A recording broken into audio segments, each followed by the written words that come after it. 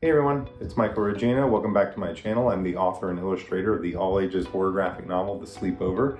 And I wanted to do another video today talking about the creative life and things that I've learned as an artist. And the specific topic today is on how to be an artist and creator, work professionally, and still have a full-time job that is not doing that stuff. Because that is my current situation. It has been the entire time I've been making comics and making graphic novels, and while I was making The Sleepover and while I'm making Deepwater Creek, I still have a day job. And it's not creative like this really at all. And so I know there's probably a lot of you who are out there in a similar situation, and I thought it might be good to share with you my experiences, the things I've learned along the way, and a handful of tips that I think would help you in having a nice life balance and be able to produce books at a steady pace. So that's the point of this video. And with that, I'll give you a quick intro to why I want to talk about this. So before I began working on Adamsville, I was still working full-time at my job that I'm still at, the company I'm still with. And I was obviously looking for contracts, hoping to get a book contract and so on. And it became pretty obvious to me that even if I were to get a contract, there was a book contract, the likelihood that I would be able to leave my job and do this full time was pretty low because of just what I knew advances were going for, and the fact that I hoped to have a family and that I had a family by the time this discussion was really kicking into my head, and I knew what needed to happen to provide for them. And so I had to kind of come to grips with a few things during that period, and one of which was I could either become really upset and resentful about the situation, or I could roll my sleeves up and decide, you know what, I'm making books. Whether they provide a living for me or not, this is what I want to do, and I want to do it at a pretty quick pace. I want to put out books pretty regularly, and I want to just make books. I don't want to worry about those other pieces because I can't fully control that, So I kind of got to the business of just getting books made. And along the way, I've made a lot of mistakes and I've learned a lot of good things. It's been a mixed bag. So some of the things I want to talk about will be things that I think have gone well. Some of them will be sort of negative things that I've learned along the way in trying to manage this. And so hopefully all of them together will be something pretty interesting and helpful. So the first thing I want to talk about is how you use your time. The first major tip I would have is use your time well and cut out distractions. And one of the biggest things is that I've learned that you can actually do quite a bit of work in a pretty short period of time if you are able to be concentrated and to not be distracted by the internet or just things happening in and around your house. And so there is a certain level of concentrated effort that must occur to remove distractions and set yourself up for success in that way. So for me, it's simple things like having social media blockers on my phone and on my computer. Trying my very best to block out the internet with apps like Forest, which kind of dulls out web browsers so that I can't go hang out online and do other stuff. And then for the social media blocker and stuff, I'm using a program called Freedom that locks my phone down and keeps me out of those programs for periods of time that I've set up. So those are some of the basic ones, I think ones that most of us sort of know. But it's also about blocking out my work time. And so there's really three sort of periods of my day in which I'm productive on book stuff. The first and primary one is first thing in the morning. I try to wake up around 6 to 6:30 and then work until I have to go to my job. Now, on days I have to go into the office, that gets a little more complicated. But on my work from home days, it's very easy. I can work straight up to the time it's time to go to work, stand up, turn around, and I'm at my work desk, which is on the other side of this. So, but the important thing is that every morning I'm going to sit down and I'm going to work. And there are times when I don't sleep well enough or I oversleep and I'm waking up, an hour or so later. It's pretty rare, but it does happen. And the point is just maintain that habit. If I only end up having an hour and a half today as opposed to 3 hours today, sit at the table, do everything I can within that hour and a half, that I can for that morning, just keep making progress and try to remove as many distractions as possible. I'm also preaching to the choir here because I know how difficult this is, but I'm convinced that if I could be really focused for those 2 hours, 3 hours, I would get basically all the work done I need to get done on a daily basis done so that I can track towards my completion goals and my deadlines for whatever project it is that I'm working on. So really focus on your time, cutting out distractions. I highly recommend the book Deep Work by Cal Newport if you've never read it. He goes through a lot of principles on distraction, and again, preaching to the choir, I should probably revisit it myself because I've seen the fruit of it in my life and I don't necessarily do the best job of living up to all of it. I do an okay job, but I could do way better. So that's my first tip. The second tip is I strongly recommend that you write your entire book first. Now, I understand that a lot of creators have different ways of going about this, so I don't want to be too dogmatic about this principle. The point is not that you have to write a complete draft that you're 100% on board with and you love and everything is great and the draft is complete. Although if you can do that, that's amazing. My own personal process that I found is that the writing process is a pretty amorphous thing, meaning that sometimes it goes quick, sometimes it goes slow, sometimes I throw out entire sections while I'm in the middle of production and the draft that I thought was good, I determined wasn't, I throw it out. And it's just this cycle, right? This back and forth cycle. So I think that's just true and there's nothing wrong with that. But what I do think is really important is that you get at least a few drafts in of this book, whether it be a really detailed synopsis, a complete draft or two of the story. And the reason is kind of twofold. One, your story should be everything in any book you make. You want to make sure your story is great. And especially if you're an artist like myself, I'm always fearful of my desire to jump past the writing phase so that I can be drawing pages and making art, because that's what I'm so used to. But when you're making a book, your story is so important. I mean, it's what will make your story stand out, stand the test of time, and really matter to readers. I don't want to make something that is meh. Like people may not love The Sleepover, but hopefully it was memorable. Or some people probably really love it because I tried to craft a pretty unique story and I worked really, really hard on that story. So don't let your story fall away. Let that be the most important thing that you're doing, and as much as possible, try to write an entire draft, because this dovetails into step number 3, or tip number 3, I should say, which is plan your work. And this is tied a little bit into that first point, which is that you want to plan your work time every day. But when you're working on a comic, it goes an additional step forward. The writing phase is so subjective, right? I can write for 3 hours today and only come up with 3 pages one day, and on the next day write 12 pages. It kind of comes and flows. And so when you're writing, so much of the important thing is just make sure you're spending time at the keyboard. If you can do a word count, that's even better. But, you know, writing's just weird that way. But when it comes to pages, it's actually pretty clear how to do the math. If you've got a 30-page comic and it's due within a month, you pretty much got to do 1 page a day.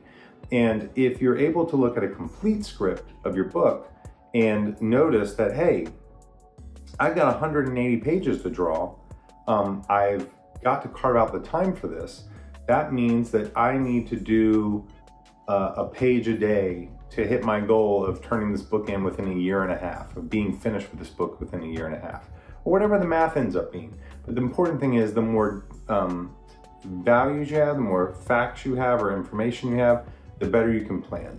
And something I mentioned in other videos is I have created a spreadsheet that sort of helps with this process. I can link to it again in the description to watch a video I recorded for Jason Brubaker where I walk people through that spreadsheet and that you can download and use for yourself. But this is something I use to kind of plan out my work and know how much I got to get done every day. So I recommend it.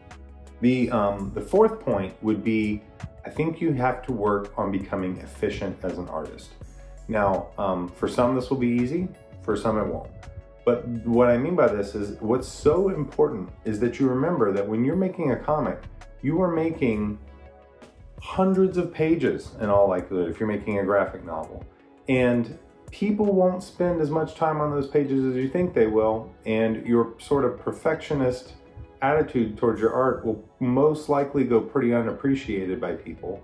And it becomes more important that you deliver on time and that you deliver with a deadline than it does that the work is a masterpiece every time in and out.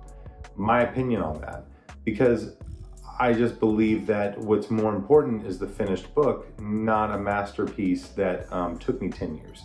Now, I understand there's different schools of thought there, but if the point here is how do you finish books and have a full-time job, you're gonna have to let go of some things and do your best with your page and move on from that page and move on to the next one. And one cool thing that happens is if you focus on speed, your quality will suffer some, especially in the beginning. But over time, your speed and your quality will begin to pace up with one another, and you will notice that there's less of a gap between how quickly you finish something and the quality of it maximum to yourself. If you look at even my own graphic novels from Adamsville 1 all the way up to The Sleepover, I was pretty much operating on the same sort of like page a day type scale.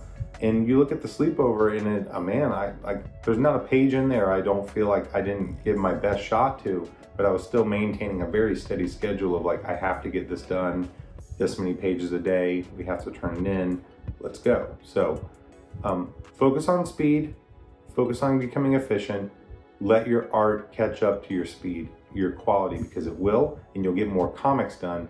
And at the end of the day, that's what's really important. You need to finish the book, finish it.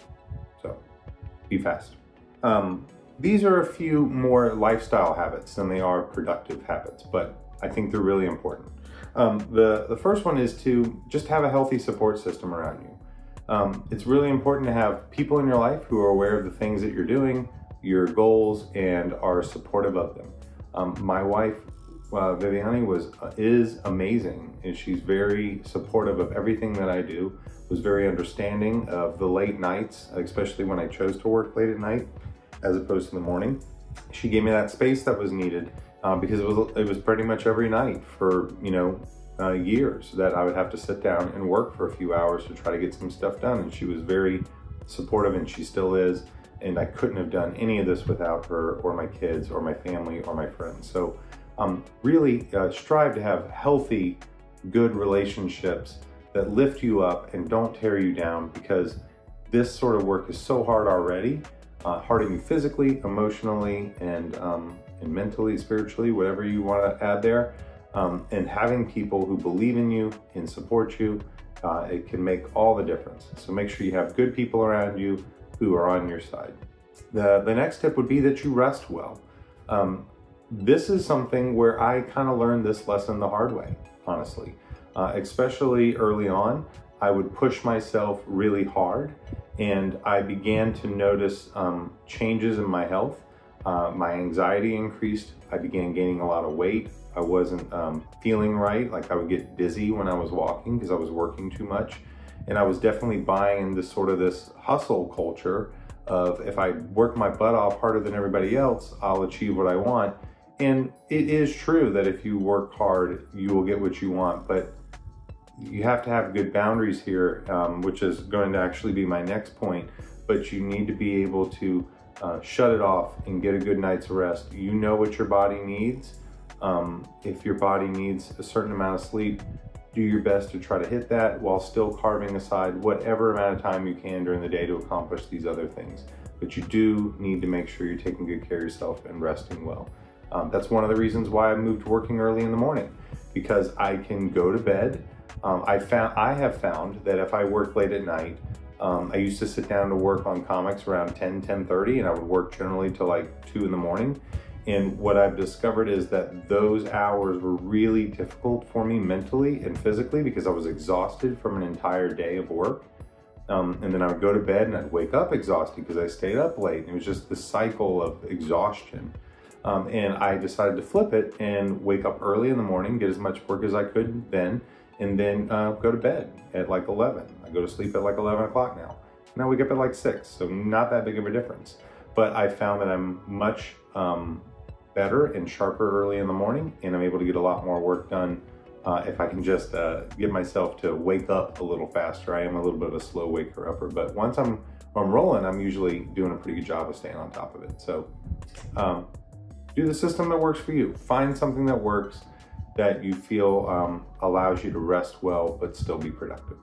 And then lastly, like I said, the last one would be to set good boundaries. Look, if you are, your relationships in your life matter more than this stuff does.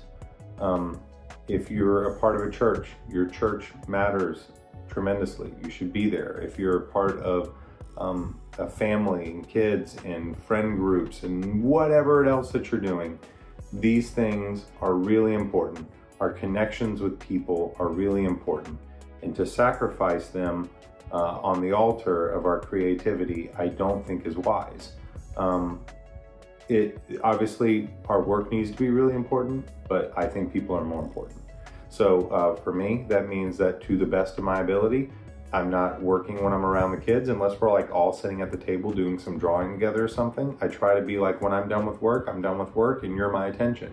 But sometimes, you know, they're like, hey, let's sit down and work, Dad. And I'm like, okay. And I bring my page that I'm working on to the table, and we all sit together and we visit, and that's fine too. And there are certainly times within the production schedule where this is not doable. When I get closer to a deadline, I have to sit down sometimes and talk to the family and be like, hey, you know, kids, for a month or two, this is going to be really tight and you're going to see me working a lot more than I used to. And it will be for a short period of time, but we're going to finish this book and it'll be awesome. And usually what that means is I just take my iPad, and if we're watching something on the couch together, I'm drawing, or if we're sitting at the table drawing, I'm drawing the book. It's usually still very communal. I try to be around them and just try to make sure that as best I can, that when work is done and I'm with my family. So make sure you're carving aside some time for people. Obviously, I think you want to try to be very consistent with your work, but you need to make sure that you don't forsake those relationships, because that stuff's really important. And ultimately, at the end of the day, my last sort of statement I would make, and this isn't really a step, I'm going off the cuff a little bit here from the list I created. Listen, if you want to make books, just go make books. I know for at least me personally, there was a huge hang up and a feeling of failure because I wasn't doing it full time like I wanted to. You know, ever since I was in 3rd grade, this is the thing I wanted to do. I wanted to make comics full time. That was the job I wanted. And you know, that just didn't happen. The good news is I actually really love what I do for a living too.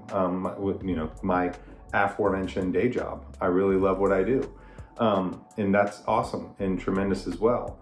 But especially early on, I wrestled a lot with that feeling of, man, have I failed? Have I let down that 3rd grade kid? And the biggest thing I learned from that was, I'm only failing if I'm not doing it. What I mean by that is, whether it's your day job or not, you can't control that. You can't control who pays you how much to do this. You can't control whether a publisher wants your book or not. The only things you can control is your ability to make the book, be consistent about it, have a vision for yourself, and get the job done. And then after that, it's kind of out of your hands. And so for me, that was a big lesson to learn, was all I need to do is make sure I make books, and let's see where it goes from there. And all I can say to that end is that it has led to a tremendously rewarding life. I love the creative work I do. I feel like I'm able to fit it into my life in a pretty healthy way. It gets more and more difficult. It's been difficult working on Deepwater Creek because life is a little bit busier. We've got older kids now. We're kind of running around a little bit more. It's a little tough, but I'll sort it out. But I'm going to finish the book, Lord willing, in a reasonable time period. And that'll be great. And yeah, so just encourage you. Don't focus so much on all that stuff, the financial stuff. Focus on making the books and being good at it and getting better at it and improving and becoming efficient and timely and all those things, because the biggest thing you need to be able to show a publisher at the end of the day is that you can finish the book, you can finish it at a high quality, and be a book that people would like. And so these things I think really helped lead me to get to where I am today. So I hope that stuff was helpful. Those are my tips. I do have like a very brief article that I wrote about this on my blog. I'll put a link to it in the description as well. But if you haven't yet, I'd love for you to sign up for my email list. I will occasionally send out new free resources or discussions about, comic stuff or short stories or something. I don't know. Just sometimes I might throw something in there for free for all y'all. And I'll also let you know of any major updates on my books. I hope you'll give The Sleepover a chance if you haven't. I'd love to hear what you think of it. I appreciate your time. Please get out there and make your stuff. Don't let it hold you back. Find a way to be healthy and productive. And I can't wait to see the books you're making. I'd love to see it if you feel like sharing it with me. I'll talk with you all soon. Thank you so much. Bye.